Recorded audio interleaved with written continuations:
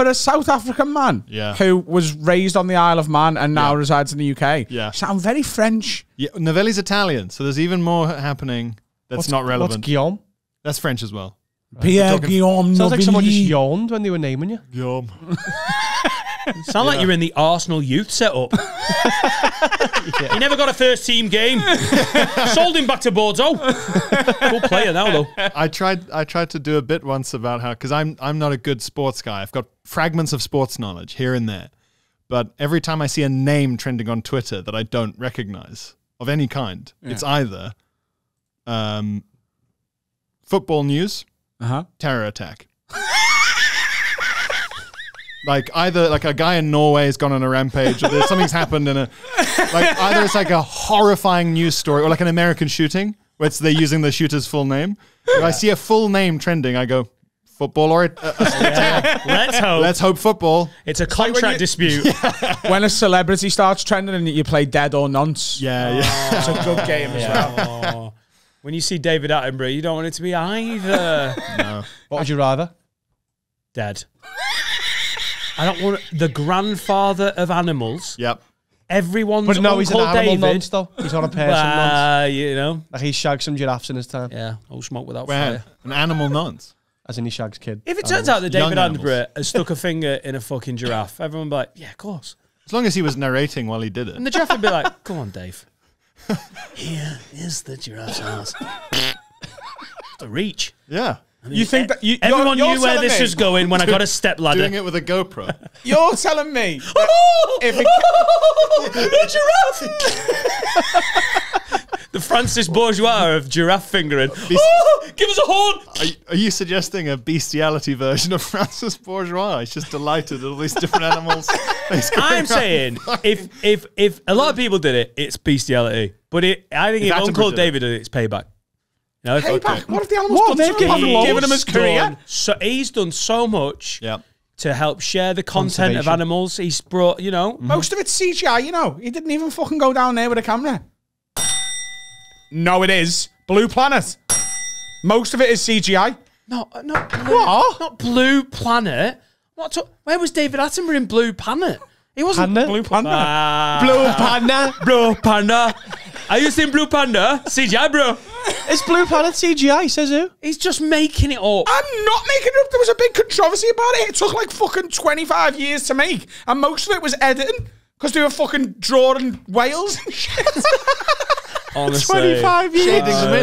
And if you'd like to know what Adam's referencing, it'll be in the comments. Adam will comprehensively show all of his bullshit. 25 years drawing. Honestly, episode 3, crayon. That's a fucking penguin. Is that a real conspiracy? No, he's made it up. He's gone purple. He's fucking Gumbo. Sorry, Pierre. I'm sorry you had to see this. This is Patreon episode vibes. Same colour as his t-shirt. He's gone fucking puce. You absolute Gumbo pube. It's shit. Is it Jazzy in here? Google Blue Planet. Thanks for coming, Pierre. Just 2 seconds. We do need to figure this out. The guy's from 19 different places and we're shouting about drawn penguins. I am interested to find out, though. Uncle David, for all the things that he's done and not done, and he can finger a job, they've never done CGI. This is going to be so satisfying, by the way. This is going to be so Attenborough defends shots that were filmed in a studio. They were totally... So, it wasn't fake. Wasn't CGI, though, was it? They've not got Disney Pixar. I guarantee you the next one down, we'll say that it was CGI. So, it was captive wildlife. Oh, Jesus. So it was filmed in a That's tank. bollocks as well. So he's gone to the aquarium at Cheshire Oaks with a couple of cameras and we're knighting this cunt. Here we are in Ellesmere Port. Stop fingering things, Dave. It is my right. So it wasn't CGI. It was captive.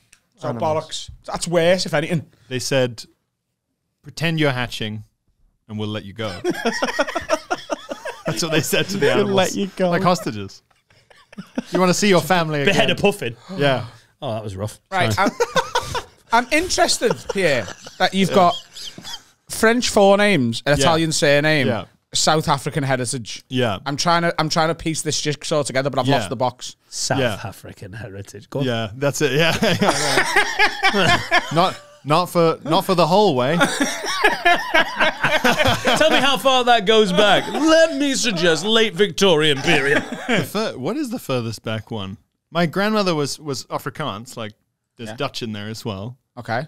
That's like 1700s or some Is it American style Oh, stuff. right, okay. Yeah, but then like my grandparents were from the UK on the other side. My dad's side's a lot more South African, Italian, weird European mixture stuff. My mum's half English, half Scottish. Okay. But she's from South Africa as well. Her parents, I mean. And French? So like the South African sports people, they're always called like Francois Leroux and stuff like that, and you're like, what? Is that a real person? Gianni Duplessis. Yeah, they're all real people. Yeah.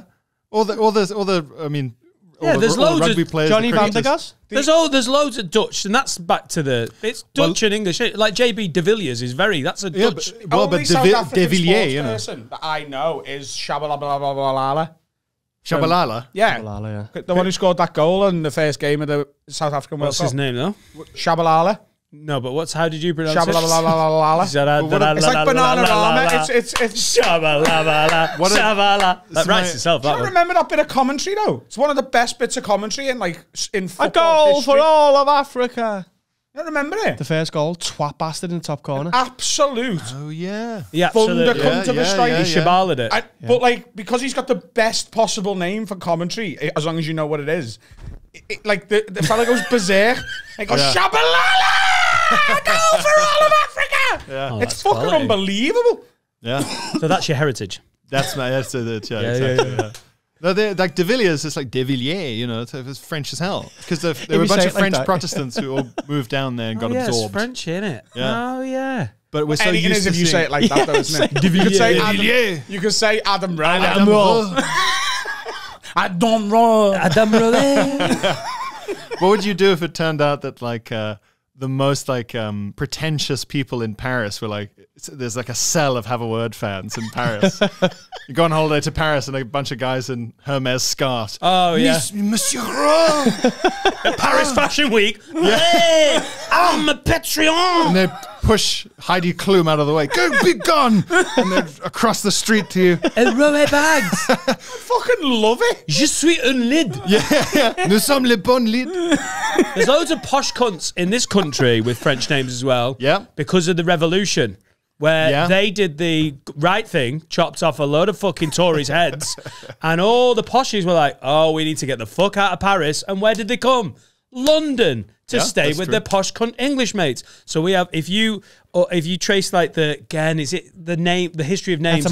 Etymology. Loads of French sounding names within like, look at Francis Bourgeois.